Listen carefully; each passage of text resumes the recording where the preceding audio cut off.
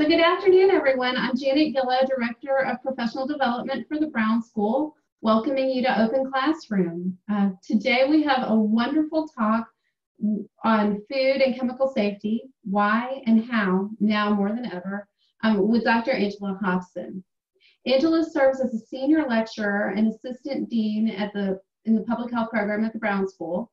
Her background is in environmental and occupational health, and she started her career in local public health practice as an environmental health specialist before moving into academic research in environmental and occupational metal exposures. Now, along with the administration of our MPH program, Angela teaches courses in epidemiology, environmental health, and leadership at the Brown School. So topics very timely as we are hearing and having concerns about food and chemical safety now more than ever in light of the pandemic. Angela, welcome. Thank you so much for this talk and for participating in Open Classroom. Yeah, thank you, Janet, and thank you to everyone who has joined today. And I kind of gave a little bit of thought to my title about why and how more now than ever, and I was wondering, is that hyperbole? Am I kind of exaggerating here? And then I thought, no, I'm not. We're living through a pandemic, and we really need to think very thoughtfully about our food safety and our chemical exposures right now. So I think that that's right. Why this is important now more than ever is an appropriate title. And like Janet said, I started in local public health practice as a registered environmental health specialist. And while this was many moons ago, I did a lot of food safety inspections and food safety education to local community members. And while I'm not doing that any longer, I'm still teaching about it and still keeping up to date as much as I can in this field. And for those of you who might be unfamiliar with what environmental health is, just briefly, environmental health really is concerned about what we are exposed to in our physical environment that can cause harm to human health. So we like to say that our physical environment really encompasses a lot of things. We like to claim it all in environmental health, but food and chemicals exposures are absolutely part of environmental health. And there are some legitimate concerns with COVID-19 and food safety and chemical and disinfectant safety. So I thought it'd be a good time to combine those two topics together. So an outline of what I'll cover today is, first I'll start with food safety, just kind of give a general overview of what food safety is and some background information on what foodborne illnesses are.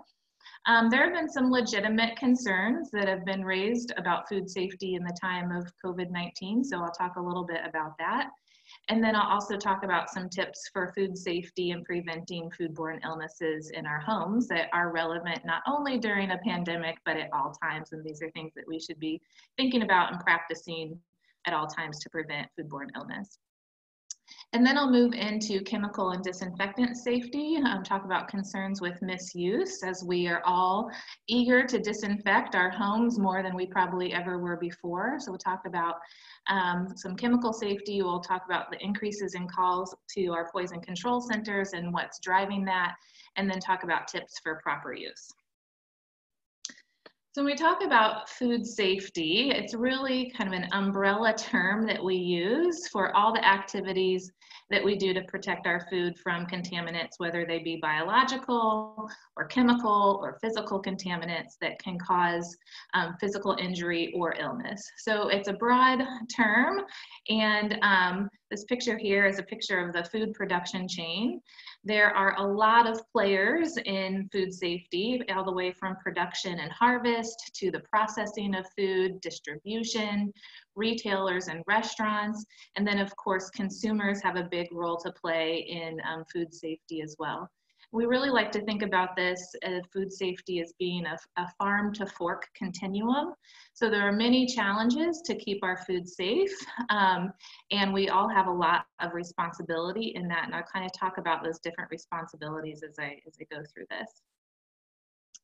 Okay, so I always like to keep up with some food safety things in the news and multi-state outbreaks, and I always show my students some recent headlines to just kind of prompt them to think about what food safety is. This top one, I don't like to get rid of it, even though it's 3 years old now, just because yeah, I see Janet's face and you might think, ooh, gross, because ooh, gross. Decomposing bat found in Walmart salad. So this was a prepackaged salad mix. This was not Walmart's. You know, they didn't do this at Walmart. It was in a packaging facility, and a bat got into the mix and was decomposing. So, you know, an example there of both a physical and a biological hazard. Other things that we see in the news all the time when we have millions of pounds of meat or chicken recalled because of concerns of contamination of different pathogens. We see things in the news a lot about multi-state outbreaks. And then most recently, kind of hot off the press, we've had concerns about food safety during this current pandemic. So can we get COVID-19 from an infected cook? The answer is probably not. I'll get to that in a little bit. And then something that was just in the news a couple of days ago, and I think there is some legitimacy to our food safety net being compromised during the time of coronavirus with decreased inspections and citations and recalls during this time. And I'll talk a little bit more about that as well. So getting back to why we're so concerned about food safety is because we know food that is not safe can cause foodborne illness. And a lot of what I'm talking about today will focus more on pathogenic causes of foodborne illness, so bacteria and viruses. So foodborne illness is oftentimes also called food poisoning, foodborne disease, or foodborne infection. And we can really think of all of these just as a sickness that people experience after consuming food or beverages that have been contaminated by microorganisms, chemicals, or physical agents. And the most common symptoms of foodborne illness are vomiting, diarrhea, nausea, abdominal pain, and fever. And I'm sure if I took a quick poll of everybody on today's call, you could probably all identify times in your life whenever you've experienced these symptoms, but you may be less able to identify whether or not it was a foodborne illness. So these are common symptoms of gastrointestinal illness, and that's part of the problem we have with detecting foodborne illness, is that there's a lot of misconceptions about what foodborne illness is, and we often don't seek care for foodborne illnesses either. And this is also another reason why we really want to be concerned with food safety right now during a global pandemic. You know, now is probably not the time that you want to seek health care. Most people are concerned about staying home and not visiting clinical care if they don't need to, being isolated at home and having these symptoms. Also, if you are at home and you are isolated with a lot of other family members, you sure don't want to be sick with these symptoms as well and potentially have secondary infections. So something that we definitely want to think about when we're thinking about some challenges with identifying foodborne illnesses and how to stay safe. And then a foodborne illness outbreak is just when 2 or more people become ill as a result of eating the same contaminated food or beverages. So earlier I talked about key players in that food continuum, the farm to fork continuum. And I just wanted to briefly talk about some of the structure, the regulatory structure and guideline structure, both internationally and domestically here in the United States. So this kind of sets the stage for some of the things that I'll talk about later with some of the food safety concerns. So on an international level, the United Nations, the Food and Agricultural Organization, is really the largest international body that works on nutrition, increased agricultural production, and food safety. There's 180 member countries as part of the United Nations, and they really set policies and guidelines. They're not really a regulatory agency, but they do a lot of work in terms of support and policy development. Then here in the United States, our regulatory infrastructure is a little bit scattered, as a lot of things in public health can be. But we have the United States Department of Agriculture, and they have the Food Safety and Inspection Service. And the Food Safety Inspection Service is really responsible for inspecting and ensuring safety of our meat and poultry processing plants. The U.S. Food and Drug Administration is really responsible for most of the food safety regulations for all of our imported and exported food, except for meat and poultry and alcohol and pesticide residue on food. And then in the United States Center for Disease Control and Prevention doesn't necessarily have regulatory authority, but they are our main national organization that's responsible for surveillance of foodborne illness outbreaks, for doing investigations with for foodborne illness outbreaks, and doing a lot of education around food safety. And the CDC works really closely with the USDA and the FDA, and also with state and local health departments on these activities. And then our state and local health departments are the ones that are really doing the work at the more regional and local levels, policy development and policy assurance on food safety standards, and enforcing those policies and standards by doing inspections of retail food establishments, and also doing food safety education. Okay, so I also want to talk just briefly about food security and the link between food safety and food security. And if you were with us last week on Thursday, Dr. Laura Iannotti did a really great presentation on food and nutrition security. And if you were not able to make that, that is available on the YouTube channel, and Janet can give us more information about that. But briefly, we talk about food safety as this big umbrella term, but food security more specifically, a definition of that is when people have at all times physical, social, and economic access to sufficient, safe, and nutritious food, which meets their dietary needs and food preferences. This graphic here kind of gives us a representation of the global disparities in food security.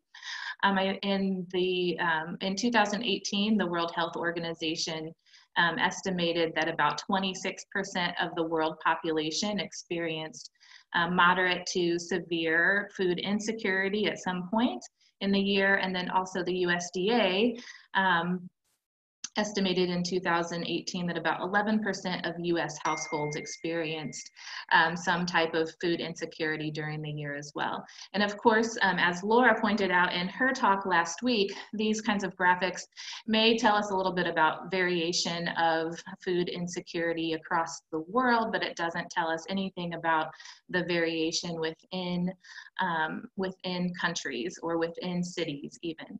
So we know that oftentimes low-income communities and communities of color are the ones who are disproportionately impacted by food deserts or lack of food security.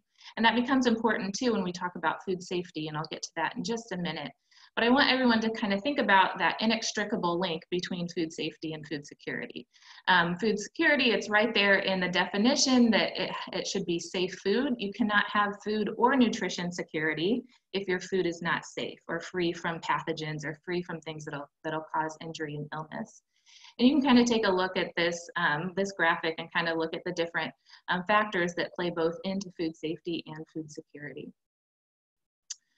A little bit of the descriptive epidemiology. So for those of you who have taken epi in the past, or a little bit about epi, we're just talking about the who, why, and when of foodborne illness. So in the United States, the CDC estimates that we have about 48 million cases of foodborne illness annually, and about 128,000 hospitalizations and 3,000 deaths. Then globally, the World Health Organization estimates about 600 million cases per year, 420,000 deaths, and this equates to about 33 million healthy life years lost due to foodborne illness. And when we think about this and look at this globally, we know that children under 5 bear about 40% of the foodborne disease burden. So this is why we, sorry, I've got a lot of dinging going on over here. I'm going to try to mute that. So this is why, when I think about food safety, I think of it also being kind of a moral imperative that we keep our food supplies safe because of the impact that it has on very young children. And then we also might wonder who else besides young children are vulnerable. Well, with like many health issues and health outcomes, we know that pregnant people, older adults, and those with compromised immune systems are also more susceptible to foodborne illnesses and their impact. And then because we are the Brown School and we focus a lot on this and we ask a lot of questions and think about other disparities besides those broad categories, I wanted to talk just briefly about racial and ethnic and income disparities. One issue is that we do have limitations in our surveillance system. So the CDC's surveillance system, their largest surveillance system on foodborne illnesses, was not initially set up to have a representative sample of minority populations or low-income populations in the United States. And even with revisions, there's still Hispanic populations are very underrepresented in the catchment area for the surveillance system, and low-income populations are also underrepresented. So we have challenges with our surveillance system, but even so, there's a growing body of research that shows that communities of color, especially African Americans and those of Hispanic ethnicity, are at higher risks of certain pathogens, Yersinia, Listeria, Salmonella, Shigella, Campylobacter. And some of these foods can be, or some of these pathogens can be linked to more culturally specific foods, but others can't. So whenever they can't be tied to a specific food, we have to ask where in the farm to fork continuum are certain populations more at risk. And I wish I could go into more detail of this. I think this is a whole other talk. And if you're curious about this, I have my contact information at the end and we can have conversations about this and the research that needs to happen in this area. Okay, now if we take our microscope or our telescope and zoom back out and look at some trends in foodborne illness in the United States. Again, this is another hot off the press item. This was published just 13 days ago, looking at rates of different foodborne illnesses and comparing the incidence in 2019 to 2016 to 2018. And there's a lot going on in this table, but what I wanted to really say here and to get across, if you look at the incidence in 2019 and then you compare it to the incidence from 3 years prior, you can see that there is increases or very little change. And the article that this is tied to also talks about, you know, we're kind of at we've stalled. We've stalled with food safety and foodborne illnesses. We're not really seeing decreases in many foodborne illnesses, and maybe even some increases in others. And there are several reasons, and one of those could be that, you know, it may not be that we are actually having more cases, but we do have improved diagnostic tests.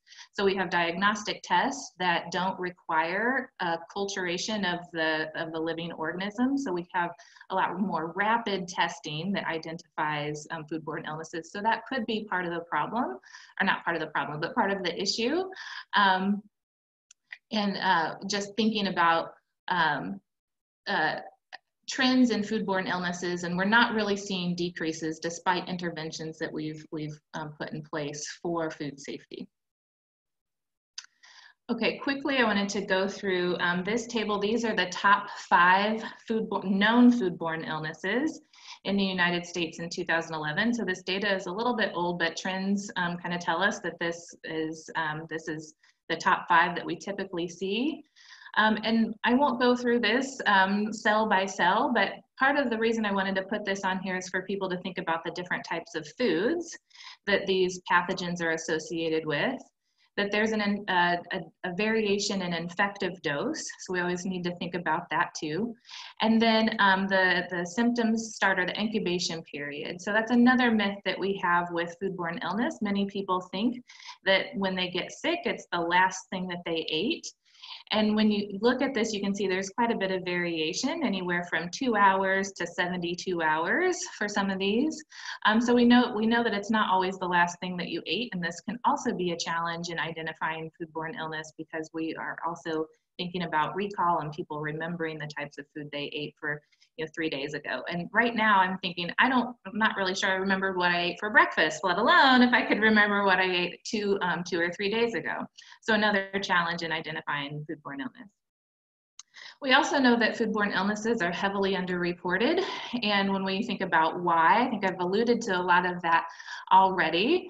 But I like this graphic from the Nevada Department of Public Health. And you think of these, and you can think of the symptoms that are associated with each of these people. And I think the main thing is when you're feeling like this, right? When you're vomiting, when you have diarrhea, when you have fever, you don't necessarily feel like going to your physician to get checked out, right? You want to stay in bed. You feel like you can't even get out of bed. And then by the time you feel better, you don't feel like you need to go seek care. And that's how we identify foodborne illnesses and what the pathogens are by taking a specimen sample and figuring out what it was that people were exposed to. And a lot of people don't like to do that either. So that's one reason they're heavily underreported. And then, like I said earlier, there's a lot of myths or misunderstandings about what foodborne illness is. And we might just think we have the stomach flu or a stomach bug, right? And so that might be true, but it might actually be foodborne. And if we don't have clinical testing, then we can't be certain that that's what it was. I like this pyramid because I think it speaks not only to foodborne illness outbreaks, but we can apply this to our current situation with COVID-19 and thinking about challenges in the system and identifying cases and having a strong surveillance system. So if you look at the bottom of the pyramid, we know that there's a certain amount of the population that are exposed to pathogens, disease-causing pathogens. And we know that out of those people who are exposed, some people will become ill. This is the same thing with COVID-19, right? Some people don't become ill, or some people are asymptomatic. Of the people who become ill, there's a smaller portion of folks who go and seek clinical care. And then there's a smaller proportion that a specimen is actually obtained. And then we might have a lab test for that. And then we have a laboratory confirmed case. And even though a lot of surveillance is active surveillance and the CDC is actively trying to find cases, or it might be required by law to report to a health department or CDC, we still know that there's underreporting and that we miss cases. Okay, so this kind of brings me to food safety during COVID-19. There have been some concerns like I talked about earlier.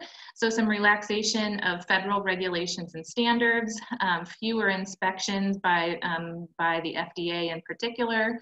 People are concerned about getting COVID-19 from food and food packaging or from food workers and delivery drivers. And then safety at the store and at home. And one of the issues with home is that we're all home much more now, and we're all cooking a lot more now. And if you're not used to cooking, you may not be used to taking proper measures at home. So we'll talk about that as well. So relaxation of standards and inspections, and what I don't want to do here is I'm not trying to sound alarm bells. I'm not trying to freak anybody out. I don't want you to go running and saying Dr. Hobson said that our national food safety system is under fire and we're all going to be sick. But I just want people to be aware that these are legitimate concerns whenever we have our federal organizations that are responsible for recalling and doing inspections. The number of inspections have drastically fallen. The FDA decided in March that they were going to temporarily suspend inspections. And as you can see in this chart, inspections and citations have drastically reduced over the last couple of months.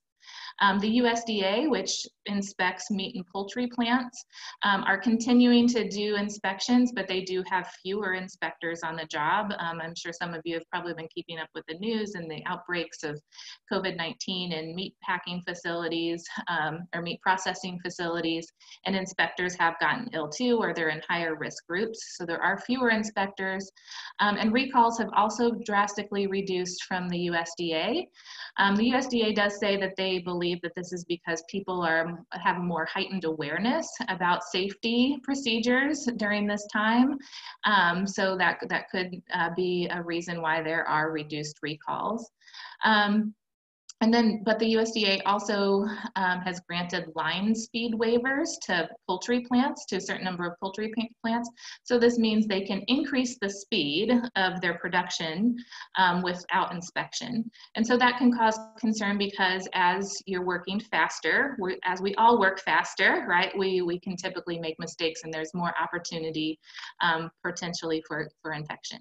So again, I'm not trying to raise alarm bells, and these are things that we might not necessarily be able to control right now, but I think it's something that we should watch and we should be aware of in terms of large amounts of food that are being processed either without inspection or with waivers, and that could result in increased food safety concerns. Okay, so more things that we can control. So can we get COVID-19 from food workers, food packaging, food delivery? So there's really no evidence at all that COVID-19 is transmitted through food.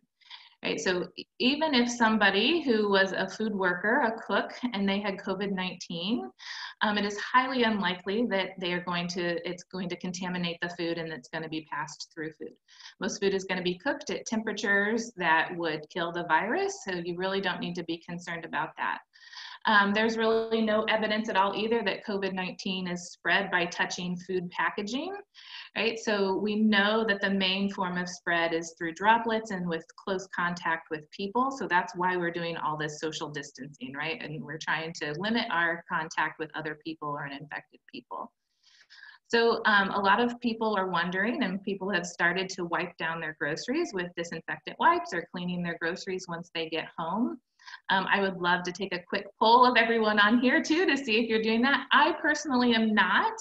I don't think it's necessary, but I also don't think it's unreasonable, okay? So if this is something that gives you a little bit of peace of mind and you can do it safely, then why not? But I don't think it's necessary, but what I do think is necessary is washing our hands often to avoid contact with people as much as we can and to wash our hands as often as possible. So get your groceries home, put them away, wash your hands before you eat. Wash your hands, right?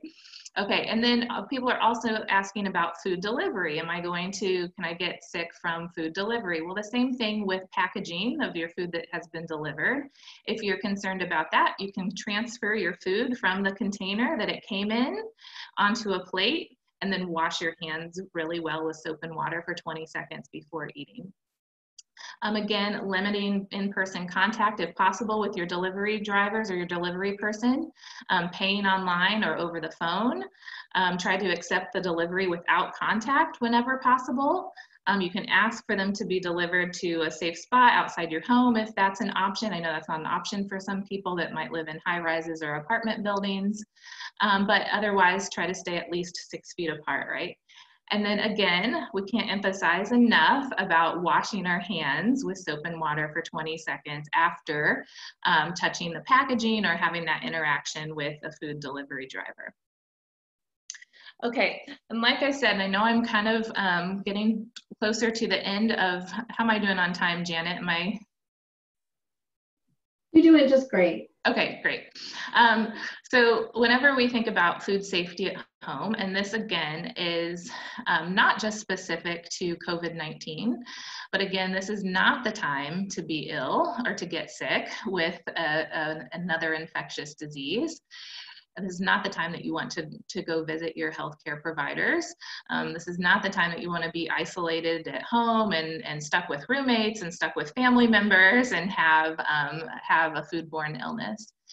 There's no good time actually to have a foodborne illness. That's why we really need to think about our food practices at home, especially for those of us who might be new to cooking or cooking a lot more at home now that we are isolated. So the foods that we really want to think about are basically all foods that are not highly processed. We call these potentially hazardous foods. These are foods that are commonly or that can be contaminated with pathogenic microorganisms. And we really need to think about the time and temperature control for these foods. So foods of animal origin, heat treated or plant origin foods, raw seed sprouts, cut melons and leafy greens, garlic and oil mixtures. We also call these time and temperature control for safety foods, or TCS foods. And I want to talk about that time and temperature. So this is this scale here of cooking temperatures and reheating temperatures. You can commonly find this on the web. You can go to the USDA, the FDA, the CDC, foodsafety.gov, and you can get these charts for the proper temperatures to cook and heat our food to. But the temperature danger zone, 40 to 140 degrees Fahrenheit, that is the temperature range that we really want to keep food out of because of the potential for pathogens to grow and thrive in that temperature range. So I won't get into the specifics of the internal temperatures that we should be cooking meat to, but think about that whenever you are cooking food at home, and then think about time in the temperature danger zone. So we really don't want food in that temperature danger zone for more than 6 hours when we're cooling food, for 2 hours when we're reheating it, or 2 hours while it's sitting out.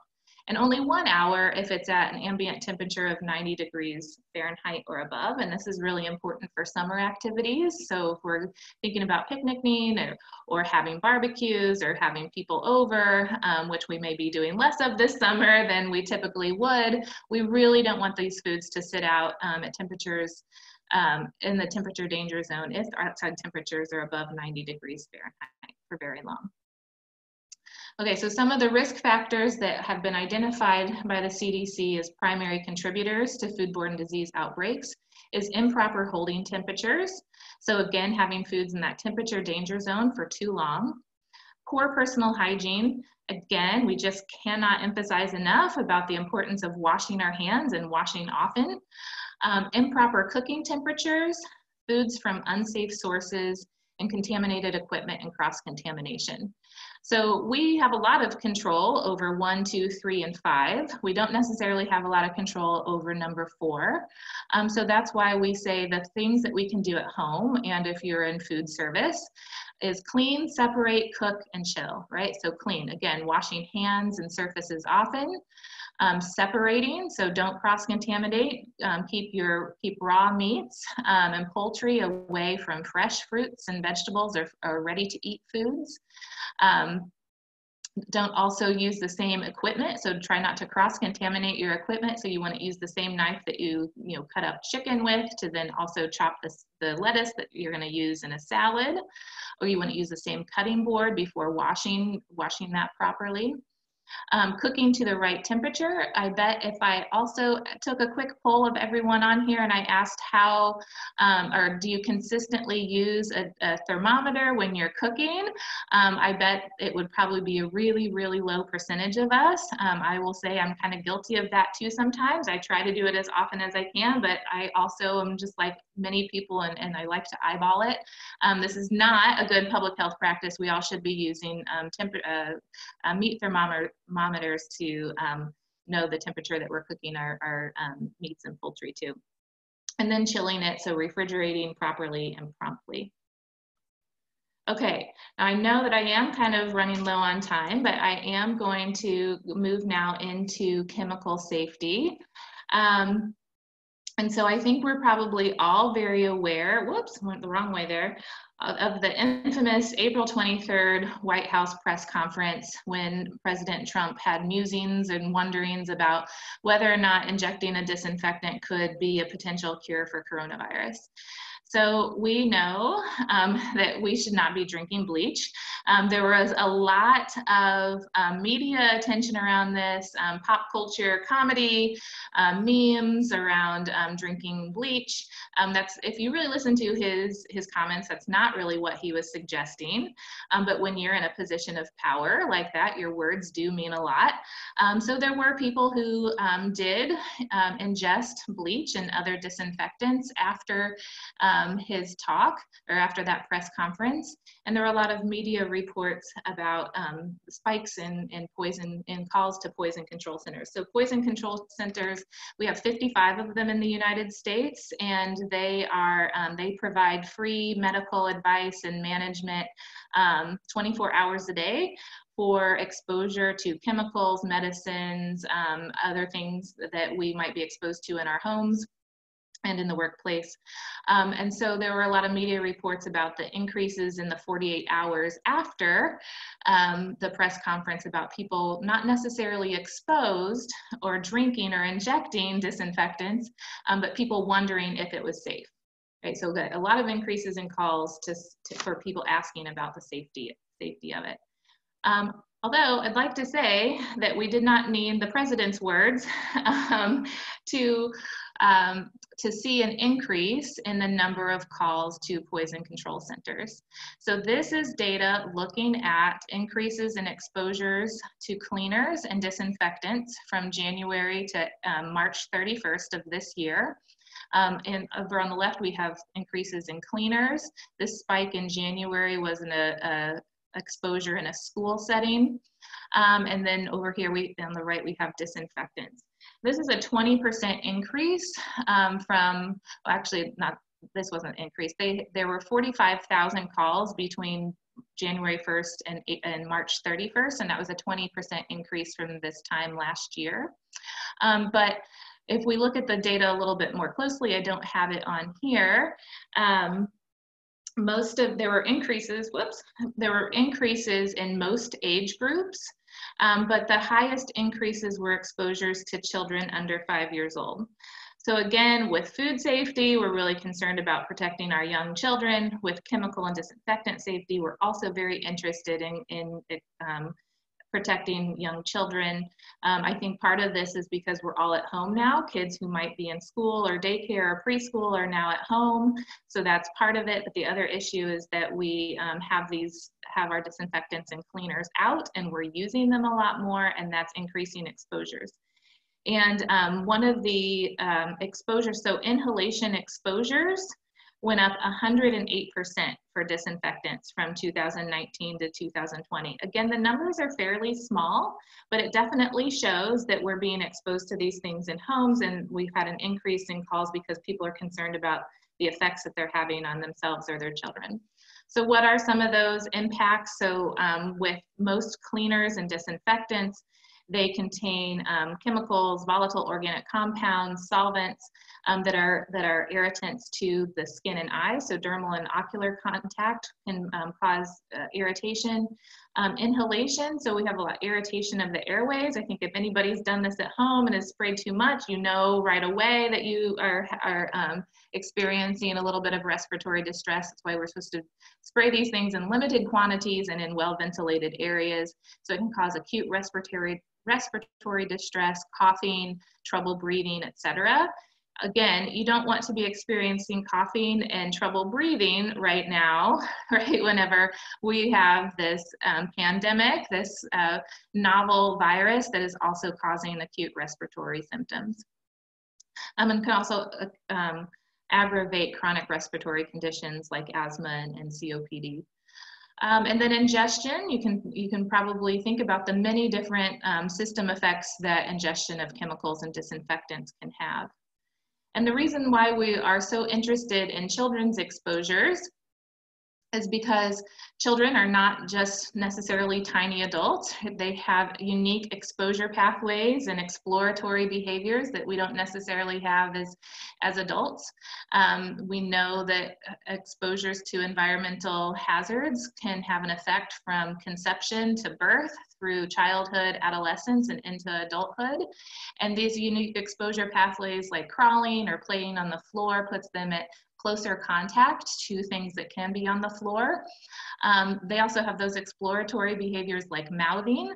I always tell my students about the time that I was in a public restroom with my children, and my then 4-year-old licked the handrail inside a bathroom stall, a public bathroom stall.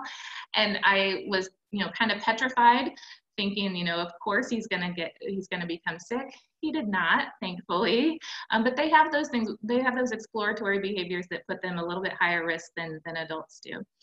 One of the reports from the increased calls to poison control centers was of a young preschool age girl who drank hand sanitizer. and her blood alcohol levels were over 4 times higher than the legal alcohol limit for adults. She spent 48 hours in the hospital being closely monitored. So again, exploratory behaviors, most adults would not rationally pick up a bottle of hand sanitizer and drink it, but kids do things that the adults don't necessarily do. And they also have different inhalation rates. So they have higher metabolic rate and oxygen consumption rate per unit of body weight than adults. So their inhalation exposures are also a little bit different than ours, and again, why we have to think about how we are using aerosolized disinfectants in our homes. Okay, so some of the safety tips for cleaners and disinfectants. So COVID-19 or SARS-CoV-2 is a relatively easy virus to kill. There are many registered disinfectants that kill COVID-19. There's a list of disinfectants for use that have been approved by the EPA if anyone is interested in those. But again, really, really important to follow the safety guidelines. So read and follow the directions on the label. It's so important. I always read the back of all cleaners and disinfectants and medicines and even over-the-counter and prescription medicines, just because I think it's so fascinating to look at the information that's included, and I want to make sure that I'm using these things correctly. Not only for safety, but also for effectiveness. So if you'll notice on the back of your disinfectants, a lot of them do require some amount of contact time. So maybe 4 minutes. I think this one on the left here requires 4 minutes for the disinfectant to work properly. So always read and follow the directions on the label. Only dilute with warm water if you're diluting at all. Avoid mixing, absolutely avoid mixing any types of cleaners and disinfectants, but especially bleach with any type of cleaner that has ammonia. When that happens, there's a toxic gas that is created, and inhaling that can cause major damage. Wear eye and skin protection when necessary. Ensure adequate ventilation, and then lastly, store chemicals out of the reach of children. I think we can't, washing our hands to protect ourselves, and also to make sure that we are protecting children by storing chemicals out of their reach, are really things that I can't highlight enough through this talk. Okay, and with that, I'm going to end, and I think we're at time for questions. Wonderful. Angela, thank you so much. Great information. Lots of good comments coming in for the chat, and people exchanging their hand washing protocols. You would be pleased. Oh, good. Out there, they're taking it seriously. So I see that Laura Iannotti has just said, wonderful talk, Dr. Hobson. She's curious about increases in, and I'm going to perhaps say this wrong, Yersinia and Vibrio infection, test related as you suggested. Yeah, so Laura, I'm not sure if you're talking about just in general, or the Yersinia, the disparity in Yersinia for African Americans versus others. But so Vibrio, so I'll get to both of those things. So, I think we also are understanding with Vibrio and other foodborne illnesses that this is also related to climate change, right? And those pathogens being more likely to contaminate shellfish and other aquatic organisms that we're eating. So I think the increases in Vibrio are directly linked to what we're seeing happening in climate change. With Yersinia, it might be the same, but specifically the exposures and the disparity in rates for African Americans is that it's associated more with a more culturally specific food. So chitterlings or chitlins, so those are the intestines of pigs. And so whenever, and the Yersinia is in the intestines, and so when those are not boiled properly or cooked properly, that bacteria stays. But I don't know if Yersinia is necessarily on the increase due to climate change like some of the others, like Vibrio is. Great. So a question from Jason. He's wondering, in this time of the pandemic, and you had mentioned some of the key regulatory bodies that protect our food supply and keep us safe. He's just wondering what has stood out to you during the pandemic regarding their actions or lack of action. Yeah, I mean, I think that that's an interesting question, and I think that they are these regulatory bodies are trying to act in the best interest of both the producers and the consumers, and I think that can be kind of a hard challenge to meet. And while we want to keep our food supply, we have a lot of demand right now, and we go to the grocery stores and we see that things are, shelves are bare, and the grocery stores might have a harder time to restock. We keep being told that our food supply is adequate and that grocery stores are going to restock. But I think that they've had to relax some standards just so that producers can supply on the level that we are demanding it right now. So I think that's tricky. I also think that regardless of the actions that they take, so if there are fewer inspections or if there are relaxed standards, the responsibility really is on the company, right? Like, they are the ones that should be ensuring safe practices in their facilities. And this extra safety net that inspections provide is really great, but it shouldn't be the thing, right, that keeps us safe. It really should be a culture of safety in the production facilities. And I think most people want to do the right thing. And most people, nobody wants to have that responsibility of making children sick or even adults sick. So they want to do the right thing. It's just that, we have to be very, they have to be very careful and intentional about how they're doing that, especially right now when production is increasing to meet our demands. Wonderful, thank you.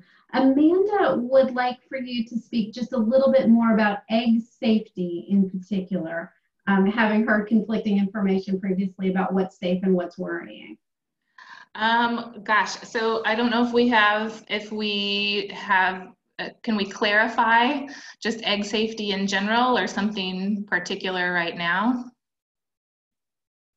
I think it was just in general, perhaps salmonella risk, whether eggs are okay to eat raw, what needs to be handling them in the kitchen. Right, yeah. So eggs are associated with salmonella. So, I think that the safe thing to do is never to eat raw eggs, especially when you're, baking. And I know it's really tempting to eat the batter. I'm guilty of that sometimes too. And my kids are always clamoring to be able to, lick the batter or, put their fingers in it, which is, not safe in and of itself. But yeah, I think that there is definitely cause to be concerned with eating raw eggs because of the association with salmonella, for sure. Great. Yeah, she clarified that her interest was, you had mentioned kind of a reduction in inspections and safety monitoring overall. But I think that you had said that was just something for us to be aware of. It's something to be aware of. If you were to read or the FDA's release on why they decided to relax that standard, or if you were to interview somebody from the FDA, they would try to ensure us that they think egg safety can be maintained even while they've relaxed some of those standards. So I think for the most part we have to trust that. I know that can be hard when we say trust our government officials. I know that raises some concerns, but I think also that if what we are doing in our own homes has to also play into that, right? We can't just rely on the government. We can't just rely on our producers and the processors. We have to also, because like I said, there are a lot of places where things can go wrong. There's a lot of responsibility all along that food production or that food production chain, or that food supply chain, and consumer behaviors are also part of that chain. So I think that we can't necessarily rely on those other things. We can't necessarily control that, but what we can do is be safe whenever we're preparing and eating foods in our home. Great, thank you. So we have many great questions to get to, possibly more questions than we have time, but we're going to do the best we can. Sorry, I went over with my talk. Oh, no. They're popping up late, but all kinds of really good and well-informed inquiries people have. So Cheryl would like it if you could talk just a little bit more about drive-through safety in this time of the pandemic. She's just kind of wondering what you would do. Talk us through. Would you wear a mask? Would you wait and warm things up when you got home? What do you think? Yeah, so that's a really great question. And I think, right now our guidelines are, yes, to wear a mask, especially if you're in a drive-through and you're not necessarily 6 feet away from the person that's handing you your food. I personally have not gone through a drive-through lately, but I'm imagining that 6 foot separation is a little bit difficult when you're trying to hand somebody their order. So I think wearing a mask makes sense in that situation. I think that the packaging concern. So if you're concerned that somebody that handled the packaging in the restaurant may have contaminated hands and contaminated the packaging, again, I think the important thing to do is to wash hands or to sanitize your hands before you put the food in your mouth. So taking it out of the packaging if you can, if you're eating in the car, which I'm not suggesting. But if you're doing that, then also and you don't have hand washing facilities available to you, to have hand sanitizer and to be sure to sanitize your hands before you eat. And then, yeah, if you're taking it home and you feel like you want to warm it up just for general food safety concerns anyway, again, that is a perfectly reasonable thing to do, to not only, if you're concerned about COVID, but definitely if you're concerned about other pathogens, heating it up to a proper temperature is never a bad idea. Great, thank you. So Angela is wondering if there's a website that you particularly like to look up the chemical components that are listed in disinfectants. If somebody's trying to make heads or tails of what a label says, where should they go to learn more? Yeah, so on that slide that I know Janet is going to post these slides, this slide, the EPA list in disinfectants, I think you can find quite a bit of information there about the different chemicals that are in the different disinfectants and cleaners. The EPA also just has a general, so you could search, and I'm blanking off the top of my head, but they also have a chemical database and usually list the different chemicals that are in these types of cleaners. So I would first start off with just a search of the EPA looking for a cleaners list, and you should be able to find it. Great.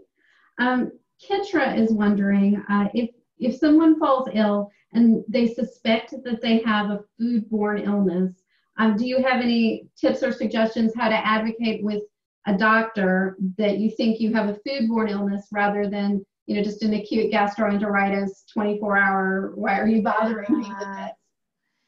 Yeah, that's a really great question. And probably something that I have not thought very thoroughly about is how to navigate that relationship. If you definitely, if you're interested in having a specimen taken so you can really understand if it's a foodborne illness. So I think, having that conversation would be good. I also think that reporting it, and I didn't mention this, that reporting it to your local health department is also, especially if you think it's come from a retail food establishment, to report it, because that's how they understand, sometimes even before we have surveillance data, when people report that they've been sick and they think it's from a restaurant, that's how we identify outbreaks as well. So I would also report it to the health department and maybe have that conversation with your physician, that you've been in touch with the health department and you have reason to believe that this could be a potential foodborne illness, and that you really would like to have a diagnostic test, to do a specimen collection and do a diagnostic test to understand if this is a foodborne illness. Great, thank you. So Dan has a question that is going to require us to go back in the slide deck a little bit. regarding the potentially hazardous foods that you mentioned. Sure. And he was just curious for any more information that you wanted to share about what is at risk with each. So I recognize that could be a very open-ended question, but yeah. See if we can get back here.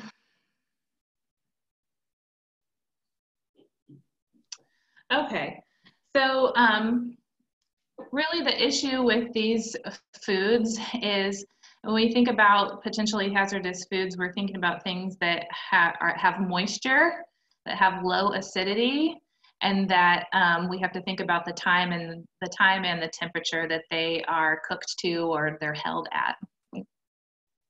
So most things that are animal origin, so meats, poultry, dairy, eggs, etc., are just higher risk because of the nature of where they come from and the type of processing that they go to, and are just typically more exposed to pathogens that might live in intestinal tracts, things that are in fecal material, and the processing of those things expose the meat to those pathogens. Things of plant origin. So again, this a lot of times raw, even raw seed sprouts, cut melons, and leafy greens. And we saw a lot of outbreaks recently with romaine lettuce and E. coli. And these are things that we don't typically think of as being potentially hazardous foods. But what happens a lot of times is they're contaminated somewhere in the harvest or the processing immediately thereafter. Maybe the water that they're rinsed with has been contaminated. There have been, workers who have not had proper hygiene and have contaminated the food. Maybe the irrigation water that they're using has been contaminated. So there's a lot of areas for missteps along the way. And cut melons on here, that's on there too. And there have been a lot of multi-state outbreaks with salmonella related to cut melons. And the thing that is the issue is that the contaminants might be on the outside and you might not eat that, right? Especially with cantaloupe or watermelon, but you cut through it, right? So you have a knife and you cut through the melon, and then whatever contaminants are on the outside are then cross-contaminated into the inside, the part that we eat.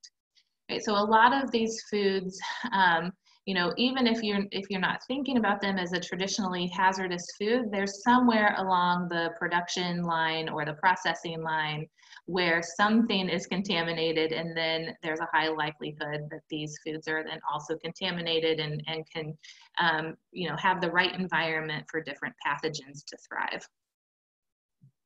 Great, thank you. So we have time for just one more question, and Lindsay Brainerd, who says hi to you personally, so I think that must be somebody that you know. Yes. She has been hearing about people disinfecting groceries, like buying fruit, wiping it down with a Clorox or Lysol wipe, and then rinsing it later prior to eating. Any thoughts about the wisdom of that practice? I really just don't think that's necessary at all, and could probably cause other harm, right? If people are then ingesting whatever residue might be left from the disinfectant. I really think that if you want to be safe, you can simply, and I do this even in times of non-COVID-19, is to wash fruits and vegetables before I eat them. The foodsafety.gov website recommends just rinsing with water. And the reason why they don't recommend soap is because they are concerned that people will ingest soap or cleaners that they're not intended to ingest. But I think that, washing with a mild detergent or some mild soap and making sure that you rinse that really good is plenty effective at washing off not only pathogens, but also dirt that you may not necessarily want to ingest. I really just don't think it's necessary to disinfect our fruits and vegetables with disinfectant wipes, especially if you're concerned, with supply. Disinfectant, most stores are sold out of disinfectant wipes. I think I saw some estimates that it'll be sometime this summer before stores are resupplied, just due to the nature of making all of those and getting them distributed. So I think it's probably a waste of resources to use your disinfectant wipes, and it's also just not necessary. I think washing with a little mild soap and making sure to rinse really well is plenty effective. Great, thank you for that. Are there any closing comments that you want to offer to the group? No, I just want to say thank you. I didn't take a look necessarily at who joined, but I just want to say thank you so much for joining us today. I hope it was somewhat informative for you. And again, I have my contact information on the very last slide. I welcome any comments, feedback, questions, concerns. Please feel free to email me at any time. And so thank you so much for giving us your time today.